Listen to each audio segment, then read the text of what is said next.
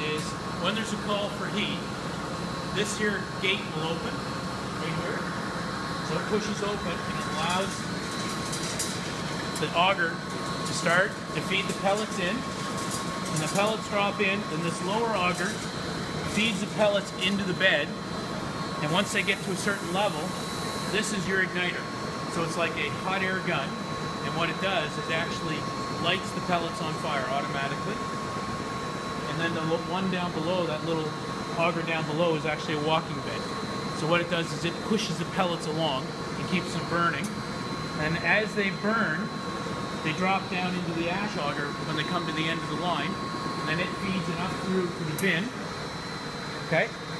So as this is running to get a really clean burn, like your car, it has an O2 sensor in the back.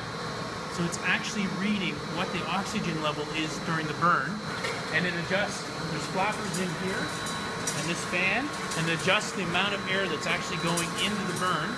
There's two flappers on the back that allow the air to come up to the bottom, and it tries to get to an O2 level of 8% while it's burning. And it sits at 8%, it has a perfect burn all the time. So this is actually as clean as natural gas when it's burning, because it's burning at a perfect burn. Because you can't shut off a wood fire, you can't turn it off like an oil appliance, what happens is there's a pump that pumps all of the hot water that the boiler's made into a storage tank.